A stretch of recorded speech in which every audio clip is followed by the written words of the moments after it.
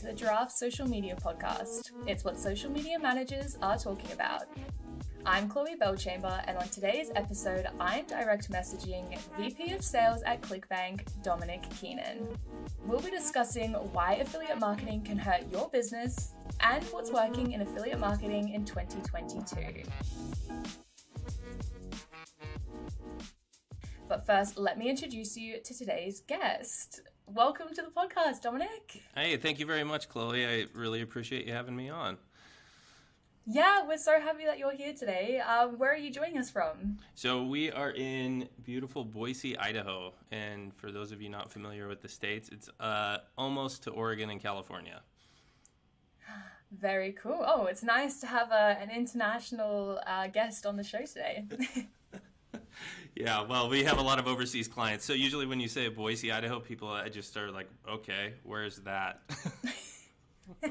I have to admit, I hadn't heard of that, but Idaho I've heard of, so, close enough. Oh, yeah. Well, Dominick, you've been VP of Sales at ClickBank for nearly 7 years. So to kick us off, why don't you start by telling us what you guys do over there and how affiliate marketing has changed in your years of the business? Yeah, absolutely. So at ClickBank, and this is my favorite part of the job, is that I work with hundreds of great entrepreneurs constantly. And primarily ClickBank helps entrepreneurs scale their online businesses. So we're known as an affiliate network, obviously, and that's primarily what we do. But we also have what we would call conversion enhancing features. So post-purchase one-click upsells, subscriptions, recurring billing, scaled merchant processing. And the great part of what we do is just, as I mentioned earlier, working with entrepreneurs daily on strategy and tactics that continuously build the reach of their businesses. And it's been a phenomenal job to be able to be a portion of all of these very unique businesses in my time here. And affiliate marketing is often overlooked when brands begin to develop or evolve their marketing strategy. But ClickBank, who have worked with over 100,000 affiliates worldwide, know that they have the power to influence and educate a consumer during their purchase journey. Dominick, we're not going to be talking about that today, though. This episode, we're actually here to discuss why affiliate marketing can hurt your business.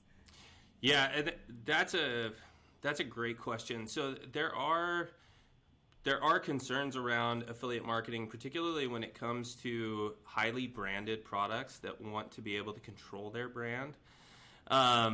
So we know that, and there's features in there in the platform, and most affiliate networks will have the ability to do this, where no affiliate can promote your product unless they've been approved by you, the seller.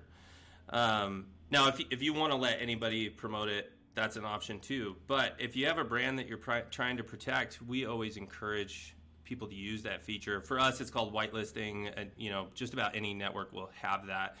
And really, I encourage people to leverage that feature and then really get to know their affiliates before they let them promote them. So who are they? What have they promoted in the past? What are their traffic sources? Where do they intend to promote your product? But on top of that, it gives you a chance to tell them, hey, we don't want you doing these types of tactics, right? We don't want you bidding on our brand keywords. Perhaps you have an exclusive with an agency that runs all your Facebook traffic, so no Facebook affiliates allowed, or email only. But that only works if a company is willing to invest in building a relationship with their affiliates, which we encourage all the time, whether they're using ClickBank or not. Certainly build a relationship with those people. Mm-hmm. Absolutely. And I suppose one of the most common questions that you guys hear is, should I use affiliate marketing in my industry? And while, you and I as marketers, we're pretty optimistic, but we're also realists. And the fact is, not every industry does fit within the affiliate marketing model, right? Yeah, that's very true. So it's funny you bring this up, because just earlier this week, I had a product come across my desk, and one of the newer employees here was asking me, would this be a good fit? And it was like a $5,000 air compressor for welding shops. And that's a pretty niche market, I would assume. I don't know much about welding, but maybe not. And that's an example of a product that's probably not going to be a great fit for affiliate marketing because it's very narrow distribution for demand. And then also, I would imagine that $5,000 air compressors don't have a ton of margin to go out and acquire customers. So when we look at products that are able to attract broad affiliate uptake, it's products that have enough margin to be able to go out and pay an affiliate to acquire a customer for them. And if margins are too narrow, another example of that came across was a t-shirt store, and this t-shirt store has like 10 new designs every day, and you can only buy it that day, right? And it's like $10 or $12 for a t-shirt. They are not able to, because you have the cost of the shirt, you have the cost of the fulfillment, the cost of your overhead. So they might be able to pay $1 to acquire a customer. On the other side, some of the higher scaled offers that we see on ClickBank are in the supplement space, where you might have a cart value of $200 to $250. Cost of goods and supplements is relatively low compared to that price point. And so then that's where you start to see broad affiliate uptake, where you can pay $100 to acquire a customer. That gets an affiliate really excited about it because they know that they can be ROI positive as they go out, whether it's social media, email, however they're driving traffic for you. And those types of offers scale really quickly. One thing to keep in mind, vendors are always competing for customers, right? We were just talking about supplements, where is it this supplement or that supplement that somebody's going to buy today? But sellers are also competing for affiliates just as much as they compete for customers. And oftentimes that comes down to conversion rate and how much a seller can pay an affiliate to get a customer for them. Mm-hmm. And are there any cases you've seen where affiliate marketing has actually cost a business time and money with no success? Yeah, this is a great question, and I think everybody who's considering this should take this into account, that affiliates should be viewed as a channel, and any channel that you're investing in takes time and money and effort. I can only imagine for you guys with your clients, if somebody said, I really want to get into YouTube, but I want to do it for free, that's not going to work, right? It's not cost free. There's no channel that's cost free. And so I always encourage people to invest time and effort into testing and optimizing specifically for affiliates. Don't just put an affiliate link at the footer of your webpage and just wait for people to come find it. They're not out there looking for it. Like we were talking about, sellers are all competing for affiliates as well. And so affiliates tend not to just cruise random websites looking for an affiliate link at the bottom of the page. So that viewing it as a channel, investing in the optimization, and then one other key step is hiring a really good affiliate manager. And I don't mean somebody that is taking a look at the stats and making sure, like PayPaling people money for their affiliate commission, right?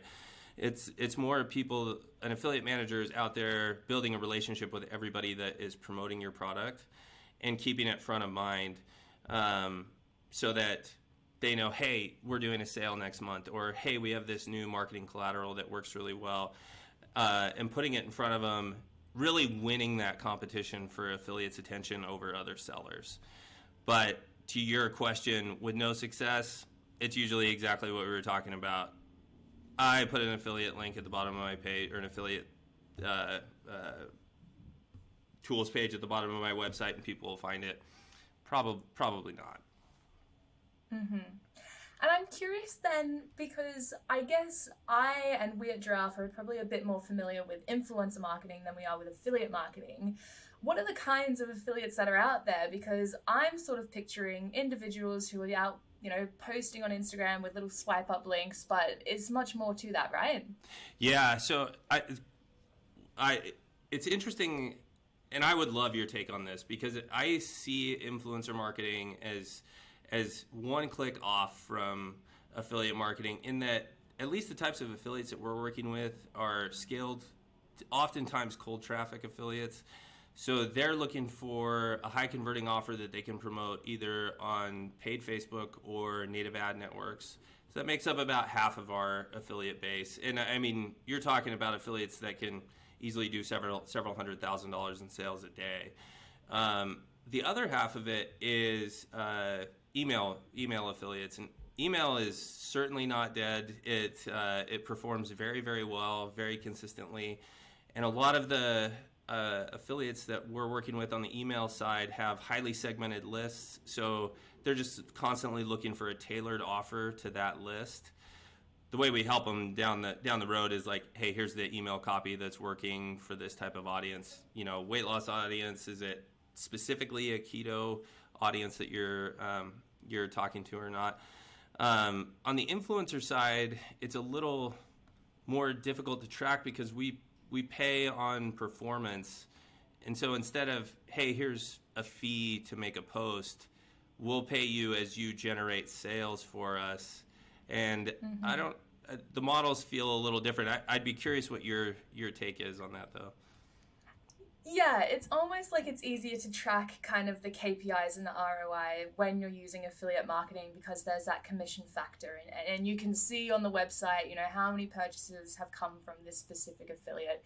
Whereas influencer marketing, unless you're providing maybe a unique discount code to that influencer, it's a little bit harder to gauge if any purchases have come through from, you know, as a consequence of that post. So I think you're right. I think they do have quite sort of different like networks and avenues, but yeah, I'm interested, I guess, to see which sort of outperforms, or if they're kind of just as successful as the other. Yeah, that I would love somebody to do that case study. We've talked about it for quite a while around here. Just because you can measure one thing more precisely than another doesn't necessarily mean the thing that you're really good at measuring outperforms the other thing. It just means you know a little bit more about it. Totally. This is our official open call for someone to put together a case study on that. That would be super interesting. Yeah. Yes, please do. Well, Dominick, even if your business model is right for an affiliate marketing strategy, there are still plenty of pitfalls and mistakes that could cost you that return on investment, right? So can you walk us through a few of those? Yes, absolutely. So I would say the number one mistake is sellers or vendors that are testing on affiliate traffic, optimizing their pages on it. That is the best way to ruin your relationship with your affiliates. It's unfortunately common with undisciplined sellers. If you're going to test and optimize something, do it before you put it in front of the affiliate, because they're not interested. They're putting out the cash for that traffic. They're not interested in your test. So I strongly discourage that. You know, we talked about poor affiliate relationships earlier, and I constantly encourage people to build direct relationships with their affiliates. A lot of that has to do with your affiliate manager. A couple other things beyond that, though, at least with the group of sellers that we work with on ClickBank, they almost always have affiliate tools pages. Those tools pages will include the types of copy that are working well, details about the offer and the audiences that it converts on, banner images for people that are promoting on display, or swipe copy for people that are emailing.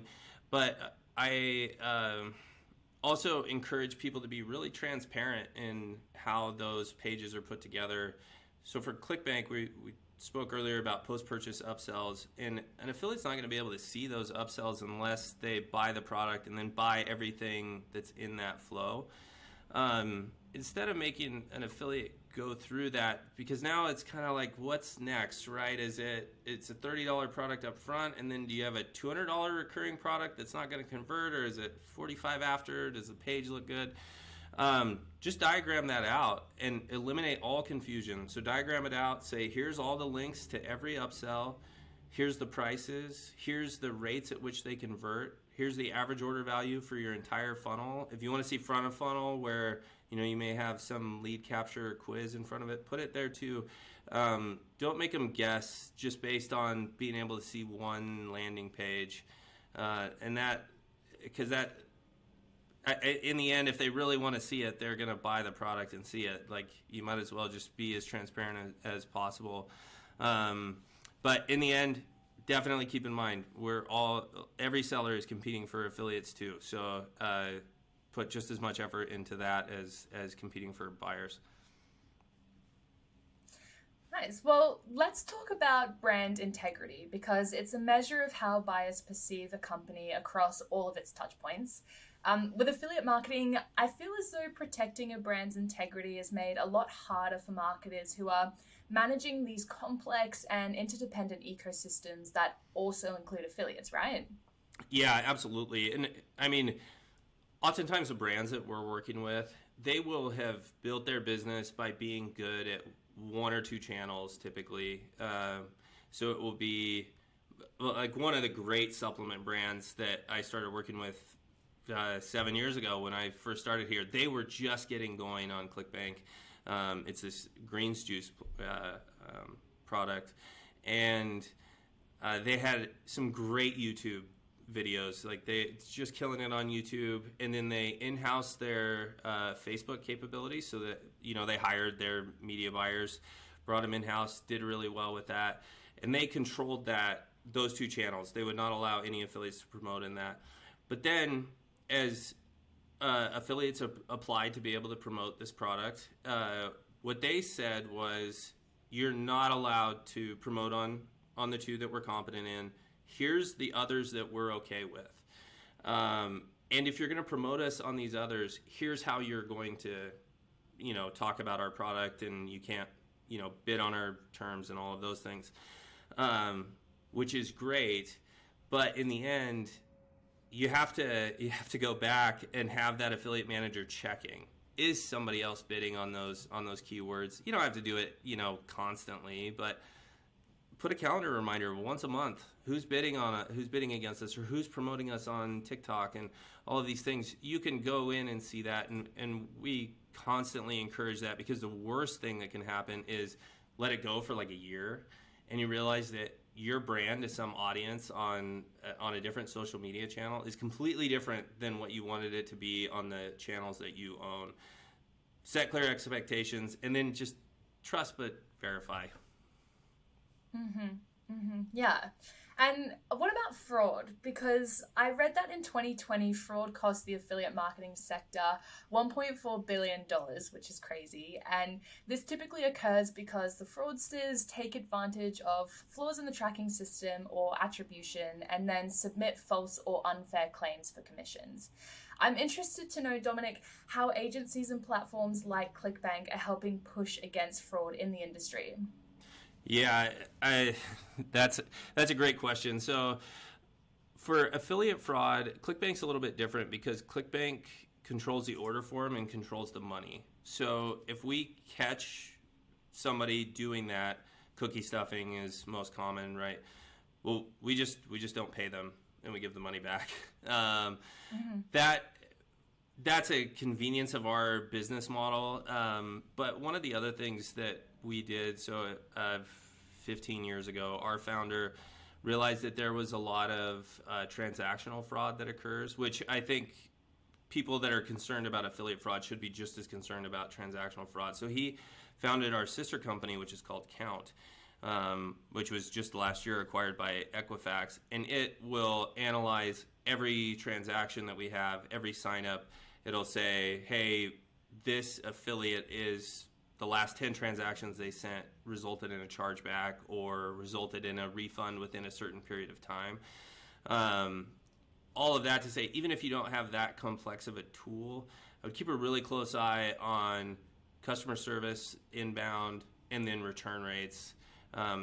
We catch a lot of them, honestly, because we have a call center. So if you buy something through one of our sellers, you can call our customer service as well. We catch a lot of them by starting to see, like, hey, this product has a 2% refund rate, we have this affiliate that has a 30% refund rate in 2 days. Like, let's go in, find out what's wrong with it. And usually that's how we're able to catch them. There's other tools, sophisticated tools, kind of like Count, that you can put in and try to customize to yourself. But that's the easiest way to find it, is monitoring the quality rates and the customer service inbound. We kind of touched on influencer marketing just before, and I'm interested to know if you think the similarities are so much so that this wouldn't be your answer. But if after this episode, our listeners are coming to the realization that affiliate marketing isn't right for them, or maybe the risks outweigh the outcome, what are some other avenues that they can pursue? Well, so I would, first off, on the affiliate network, I think if you came to clickbank.com and you looked at what else we sell and you're like, I just, that they probably don't have affiliates for me, that could be true. I would say there's also a lot of niche networks out there that are specific to an industry, and take a look at that. One of my favorite businesses out there is a company called AvantLink. They're out of Park City, Utah. And if you're familiar with Park City, the Winter Olympics were there, big outdoor town just outside of Salt Lake, huge skiing town. And AvantLink built a business around outdoor brands. So pretty much every backpack and ski binding and all of this stuff, they represent all of those brands. So just because you go to one or two affiliate networks and it doesn't quite look right, if you're selling a ski binding, definitely call AvantLink. Like, they have traffic for you, and they're great to work with. Beyond that, if affiliate marketing is not for you, say you're selling the $5,000 compressor for the welders, I would take a look at ambassador programs. There's a bunch of companies that do that and do that pretty well. That's a little bit easier for the affiliate or ambassador to understand and get on board with, right? They're just kind of word of mouth or small social media followings. And then the last thing I would think of would be work directly with, you could say an affiliate, but an agency by channel. The advantage of affiliates is you get this broad distribution across a lot of different channels.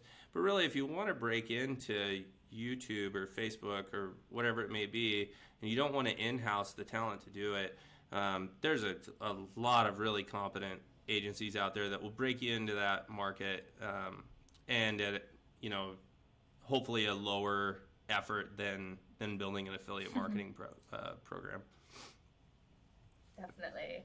Now, you've been at ClickBank for 7 years, so, you've been in the business a little while, and, we both know the world of online marketing is changing daily, and, what works today might not work tomorrow, and I feel like this is quite apparent in, affiliate marketing as well. So, are there any affiliate strategies that businesses are using today that simply don't work anymore? Well, there's a lot that's gone by the wayside. In the email world has gotten a lot tighter. I don't want to say spam won't work anymore, but email is to perform properly, it's got to be much better than just one click above spam. The ESPs just won't tolerate it anymore. I've got a good friend that runs an ESP down in San Diego, and he was talking about this, the rising tide of quality has improved. So it'd be really specific in the quality, whether it's email or display. Bad display campaigns just don't convert anymore. The conversion rates are low, the refunds are high, people feel misled. I listen to a bunch of podcasts, and you kind of hear people who've been around I don't know how long you've been in the industry, Chloe, but you've run into those people that are like, oh, back in the day it was the Wild West on Google Display or whatever. That kind of stuff is gone. It doesn't work anymore. And then the other thing, when it comes to affiliate strategies, just to keep in mind, a lot of our clients are relying on Facebook media. Keep a close eye on the policy changes. I mean, they change very frequently. We just went through the iOS 14 thing, which is a big one. But those have a way of, if somebody's not paying attention, they'll come back and bite you pretty bad. Yes, you don't need to talk to me about the iOS 14 update. We've been battling that here too. Yeah, it's a big one. Yeah, that made for a fun 2021. Well, despite the ever-changing nature of the digital marketing world and, the meta world alone, there are some evergreen foundations for affiliate marketing that never change. Can you talk us through those? Yeah, I mean, I would put a strong priority on the customer's perception of value of what they're receiving. And that's not just the thing that they get, that they bought, but the email that they opted in, that they received from you, the sales page, all of it, the whole feeling of it. Customers are really discerning, and you had this huge jump forward in the past 2 years of people buying online. I always joke, my grandma's like 79, I think, lives in a smaller town, and she told me a couple months ago how much she loves Uber Eats. There's no way without the pandemic she would have ever used Uber Eats, right? And so the market got really big really fast, and people are really comfortable, much more comfortable buying online, but they're also more discerning, so keeping their perception at the top of the list. And then for our clients, I would just say constant improvement, whether it's sales pages, emails, ads, all of that. Doing this for a while, I've seen a lot of big sellers come and go, and oftentimes they feel like they've made it, right? Like, this is generating X number of hundreds of thousands a day, and they just kind of rest on their laurels, and all of a sudden it's just not converting anymore. Affiliates are going elsewhere. So that's one thing to keep in mind. And then lastly, circling, I know I mentioned this a couple times, but it is critical, is building those great relationships with affiliates. If you, especially if you get a chance to go to a conference or a mastermind or whatever it may be and meet those people in person, they will do so.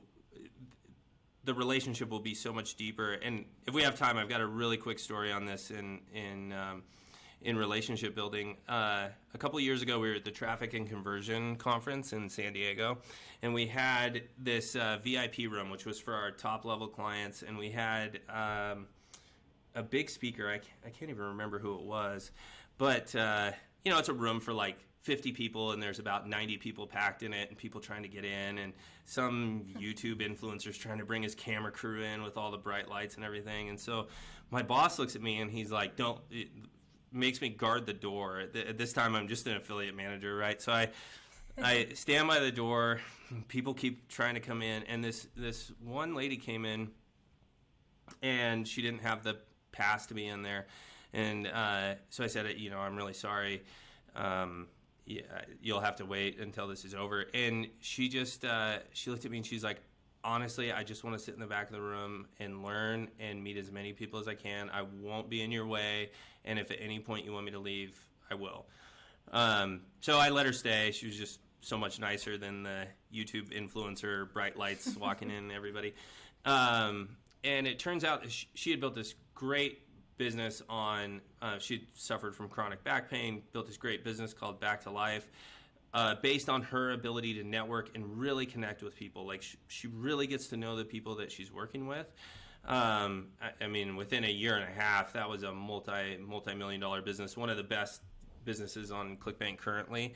But all that came about by being persistent, getting in and meeting the people that were going to have the best impact on her business. And she's done very well since then. And I would say a great friend as well. Oh, amazing. That's a great story. My final question, Dominic, that I like to ask all of our guests in their specific industries is, what does the future of affiliate marketing look like for you? So we just got done talking about iOS 14 and how, that was fun. I think there will constantly be things like that, that continue to come, whether it's changes to iOS. They're now making changes to the email side, the Facebook algorithm, GDPR for those of you in the EU, and CCPA here in the US. Those will certainly continue, but I'm very optimistic about the industry. The marketers that I've worked with are phenomenal at adapting. They understand exactly where the performance is, and it may be a short-term hit, and it may change the way we go about things, but I have a lot of confidence in their ability to adapt to those changes. So that would be. There's going to be days where it's like, oh God, how are we going to deal with this change? But in the end, I'm very confident in our industry's ability to adapt. Absolutely. See, that marketers are optimistic. It's like I said. Yeah, I remember I can't remember exactly what it was, but when I first started at ClickBank, there was some algorithm change or whatever, and I was just like, oh God, did I make a bad decision coming to work here? Like, is this the end? And after you've seen it a couple times, you realize, like, the industry will adapt for sure. Totally. Well, Dominic, before we wrap things up, we like to do what we call the rapid recommendation segment, where we find out what our guests have been loving and what they can't live without. So are you ready for me to throw a few more questions at you? Yeah, absolutely. Alrighty. I want to know, firstly, what's one app or tool that you simply can't work without?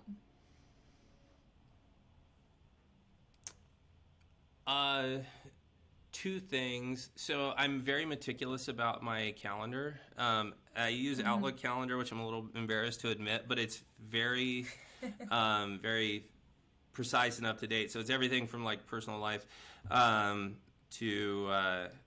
to my professional life, but I would highly recommend just putting that in one place. My wife uses like 5 different Google calendars.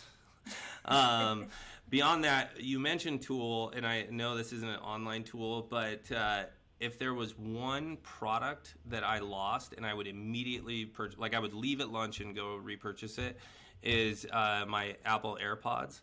I'm going to walk downstairs and I'm going to listen to a podcast for 3 minutes on my walk down and 3 minutes on my walk up, and am able to listen to a lot of audiobooks and podcasts that way. So I'm a huge fan of these little things. Mm-hmm. Absolutely. I'm with you on that one. I mean, we both got them in, so. Yeah. My second question is, who is one brand or persona that you think is getting social media right at the moment? So for those of you outside of the U.S., this may not be as relevant, but I have a lot of admiration for a younger woman named Annie Agar, I believe it is, A-G-A-R. I follow her on Twitter. She wanted to wanted to get into sports broadcasting, and then the pandemic hit and everybody's life reshuffled. So she started making very creative Instagram and Twitter videos about the NFL. Is brilliant because she's a brilliant writer, and she's doing these videos like in her living room. She's a brilliant writer, and it's very funny, but she also attached herself to a very big brand that has a massive following, right? So I remember the first time I saw one, you're sending it to everybody because this is hilarious. I see that she's gotten several sponsorship deals. I think Microsoft even is one of her sponsorship deals. So I just have a lot of admiration for somebody. I'm guessing she's in her early to mid-20s. It's worth taking a look at what she's built by just being creative. I mean, she has these conversations as if she's multiple team members, and all she's doing is wearing one team shirt, and then it cuts to her in another team shirt. It's not super complicated. It was just really creative at the time. Oh, amazing. I'll have to check her out after this. And finally, what's one valuable resource or event or group that you think our listeners should know about? And that can be based in the US or worldwide, whatever. So if you are in the U.S. or want to travel to the U.S., I'm a big fan of the Traffic and Conversion Conference. There's a lot of conferences in the space. That one, our company, our team, by far invests the most there because of the quality of the rooms there and the quality of the speakers. They do a phenomenal job with that. For those of you that don't want to travel to San Diego for a conference, I recently read a book that I then had our entire team read called Alchemy by Rory Sutherland. And have you had a chance to read this book, Chloe? I have not, but I'm excited to hear about it. So Worked for a large agency in the UK, traditional marketing agency. I don't remember the name of it. But he gives just all these great stories about his career and working for this agency and all the clients that he worked with. And it was really interesting to see offline tactics that work kind of in traditional marketing that mimic the psychology of what we use online. So he was doing stuff back in the 70s on billboards and ways to lay out merchandise and things like that, that you read it and you realize that's pretty much what we're doing. It's just online instead. I highly recommend that book. Flew through it, got great feedback from our team about it. Amazing. Well, I'll have to add it to the Giraffe team's reading list as well. I highly recommend the audiobook version. He has one of those really great British accents. Oh, amazing. Definitely listening to the audiobook then.